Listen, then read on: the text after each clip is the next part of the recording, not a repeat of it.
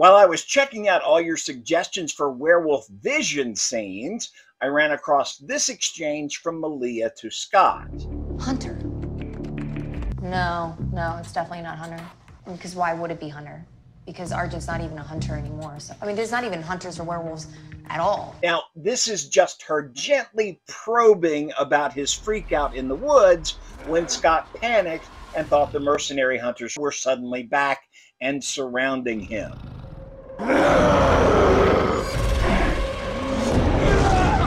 It turned out to be Stilinski and some deputies, and Scott was only freaking out because of the influence of the Anukate fear generation powers. But I found Malia's statement, there's not even hunters for werewolves at all anymore, to be surprising.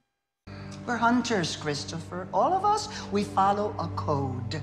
What is our code? We hunt those who hunt us.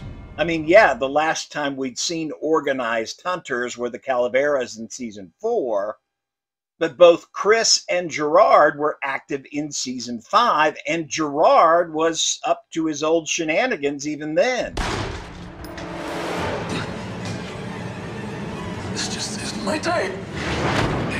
This is a surprising alliance, Scott. You and the Kalian? But somehow I missed the fact that only a year later, in Malia's mind at least, Beacon Hills doesn't really have hunters on the hierarchy of danger anymore.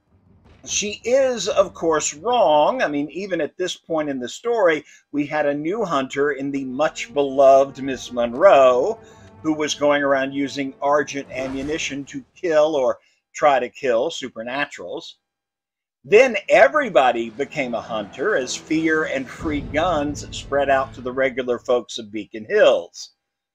But we also know that outside this one part of Northern California, the world is lousy with werewolf hunters. Who wants me? Some of them even have fancy British accents. You know we're supposed to ask them questions before we kill them. Is that from him or from you? You know who it's from. Again, Malia was just saying this to try to get Scott to talk about how he freaked out for no reason.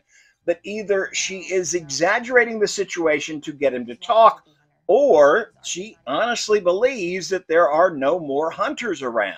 If it's the latter, our usually extra cautious were-coyote is either dangerously naive or badly misinformed.